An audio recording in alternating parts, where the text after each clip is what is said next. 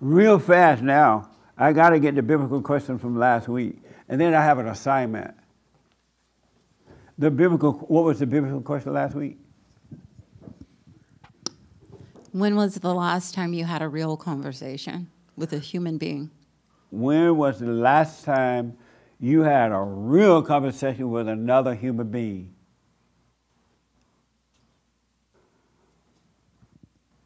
When was the last time you had you tell me first since you had the mic. What's the last time you had a real conversation with another human being? Last night. I knew you were going to say that. Because you've been working on this. You're the wrong person to ask. But what's a real conversation? Well, actually, it was interesting because this whole week I really observed and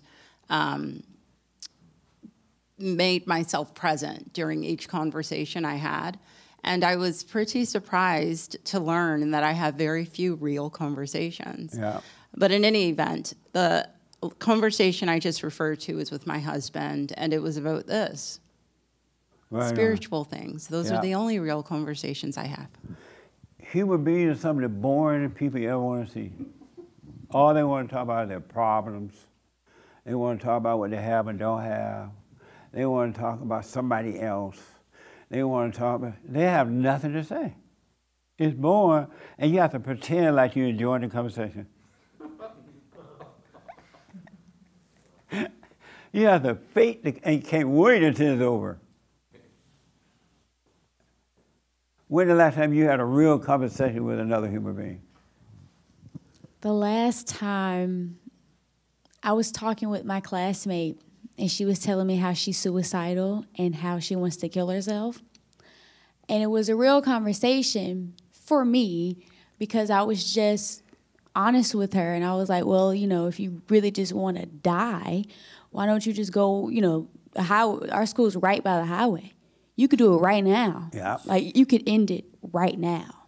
And we just had for me, it was just an honest conversation, just filtering out the feelings of it and getting to, why she really wants to kill herself. So for me, that was a real conversation. Okay. Yeah. Amazing. How about you? And then I gotta end there. Gotta end. I want you to listen to the next time you have a conversation with especially people with degrees. They're the worst. People with degrees. I was talking to a woman at the gym the other day, and I had on a shirt that she disagreed with, and I'm black. And the worst thing you can do is have on a shirt that other people think you shouldn't have on if you're black.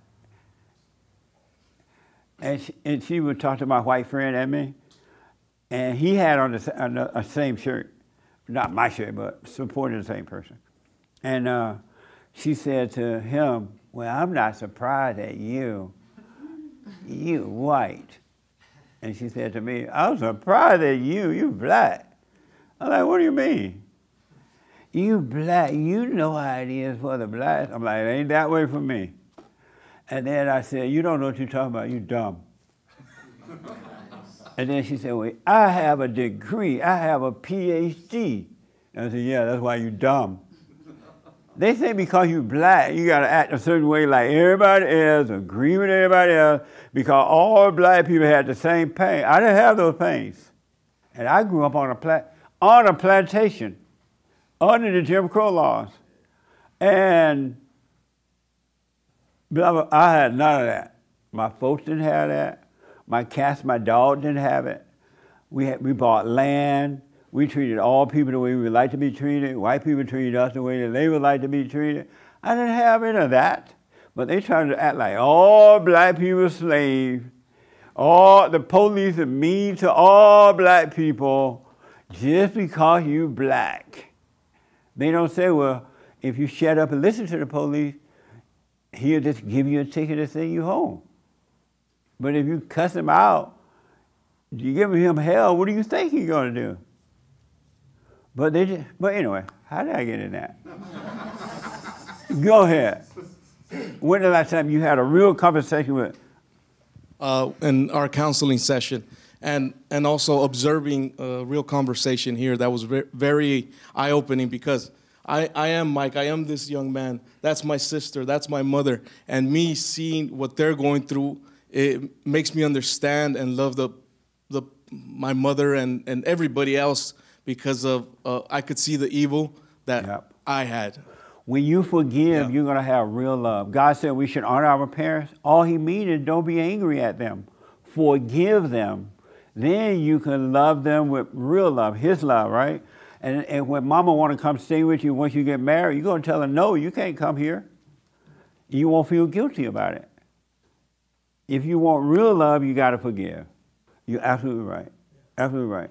So listen, I have an assignment this assignment is a one-day assignment. You won't be able to do it. It's a one-day assignment, all right? Now, hopefully, common sense said, well, you know, that was so good. I think I'm going to go for 2 days or 3 days. But I'm putting a 1 day on it so we can focus on it, all right? My assignment for 1 day only. But you can do it more. For 1 day. Here's the assignment. Don't judge with words. Don't judge with looks. You know how you look at somebody, you roll your eyes, or someone does something, you just kind of look at them. Don't judge with looks. Don't judge with words. Don't judge with emotions.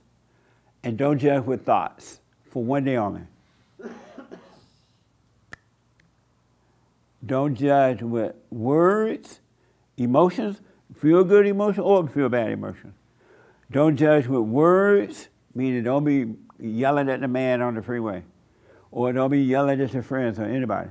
Don't use any words, no matter what they do or what they say, no words, no judgment. Don't get emotional about it. Don't feel good or feel bad. And don't use your body language to judge. And don't use thoughts. Ooh. This will blow your mind if you do it. You were not created to judge your fellow man. You weren't created for that. So 1 day, so it's 12, 50, 5, 10. It's 5 minutes to 1. So starting this day all the way until 5 minutes to 1 tomorrow, p.m. Don't do that. Just don't do it at all. And I want to hear from you, see what you think about it. All right? Yes, you had a quick question. Okay. It's so interesting because I was just pondering the conversation with that family. And as I was sitting here, I felt so uncomfortable. And I began to think in my mind, why are they airing out their dirty, the family business like that? And in that moment that I had that thought, I realized, and I even rolled my eyes to the ceiling. And that's one of the things that you just pointed out. The Christians end up in judging. I know, but it was interesting because I realized it in that moment, yeah. and it stopped right then, yes. there, and I thought that was pretty profound for me. So anyway, that's all. Oh, right and the Women's Forum and the biblical question. Oh, okay. The assignment. What's the assignment? I already lost. Make sure you put it on your phone reminder. Put it on your phone. So for 1 day only, don't judge yourself or anyone.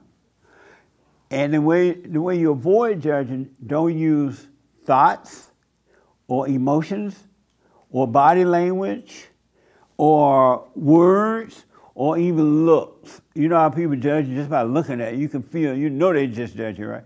Don't use any of those things for 24 hours. So what's the assignment? That's going to be hard. That's going to be hard, huh?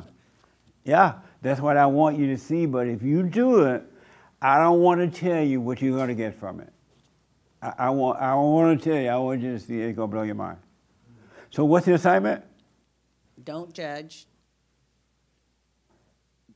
Don't turn your faces. Words. Okay, say it again. All right. Don't judge with words. Words. Looks, you know, don't give that look. Or gestures, you know, you use your body to judge somebody. Right. Or emotions or thoughts. Okay. And nobody, that means not only in this room, but your family members, the bums on the streets, no one, the presidents, the people running for whoever they vote for, there's their business, no one for 24 hours. All right? Amazing. And the brand new biblical question for this week. Why do you criticize yourself? Why do you criticize yourself? That's the biblical question for this week. Amazing. This was like church I ain't never had before. I hope you were being helped. The young lady, did that help a little bit? Give you food for thought a little bit? I'm sorry? Yes. In what little bit of a way did it help? I really like the part of no judging. I realize I do judge a lot. Yeah. And thinking about like not judging, I'm like, wow, we really do judge at every little thing without even thinking about it. Like, Yeah. for instance, the lady over there that said when we were talking about it, she judged, like, it's just so common for everyone, and we don't Yeah. even realize how common it is that we do it. And when you think, like, we need to actually stop, like, Because you're not conscious. yeah. People, every human being with anger is unconscious. They're living in imagination and they're not present. Yeah, and like when you think about not judging, it's so hard when it shouldn't be. Like that's so Right. bad. Now, with this, that's going to be hard. Just imagine that human beings are saying it's going to be hard not to judge another human Yeah. being. When Right? No, you're not. If you do it to one other, you're not going to do it to yourself. You won't be able to do that either to yourself. You can't do yourself either. You're right. That's the assignment. You're right about that. My friend from Florida, welcome back. Any questions, anything about now? Today, was this helpful? Very helpful. Good. I just have a question. How do you stop judging people with your eyes? Because I don't say anything. I haven't argued in over like a couple of years based off everything Right. I've learned from you. Like, Right. it's just such a waste of time. But you use your eyes? And I stare at people and I'm with disgust. Yeah. I do. Everywhere I go. I just noticed it when you just said it now. And Yeah. I think it's like the German People in me. use their body and judge. They're like,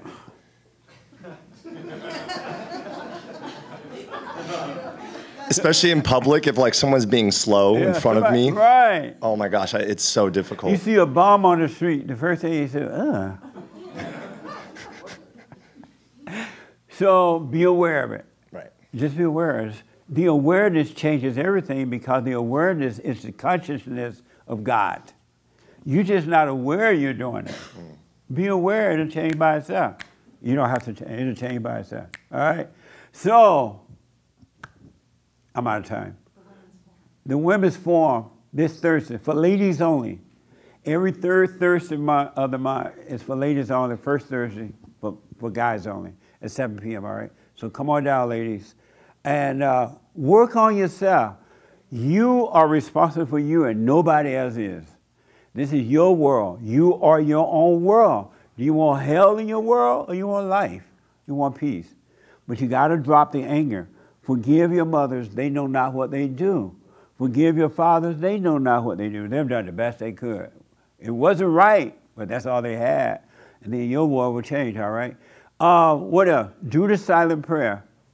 rebuildingtheman.com/prayer. So you can just be still and know God. You don't have to do all that hooping and hollering and begging and please, Lord, save me. God, watch over my children and blah, blah, blah. Make sure they stay alive so I can destroy them. You don't have to do that. You know, make sure you just be still and know God. Do the silent prayer. And I think that's it. Oh, thank you for your donations, right? I don't normally ask you all for money because it just look like common sense say if you've been helped, give back. But we got to pay bills. We got to do all this stuff. So make sure you donate today. Check out the Hake report. Where's Nick? Where's Nick? Oh, check out James' show. thehakereport.com, Monday through Friday, for those who don't know about it. And then the JLP Friday, he black. He black. Wait till you hear to that black man show. What a mess. And then the Anchor Baby, the American Anchor Baby show at 4 p.m., all right? And we're building this radio network, 24-hour talk for men only. So we're gonna be calling, we're gonna have 24 hours around talk. So I'm gonna be calling some of you guys. I got your information. We're gonna be adding 2 or 3 something really soon, and then more and more, all right? So thank you. You gotta work on you. You can't blame anyone for the way you think or feel. It's you. Forgive your parents. You're responsible for your own life. It's a spiritual battle. Amazing, y'all. Thank y'all for coming. That was deep. Amazing.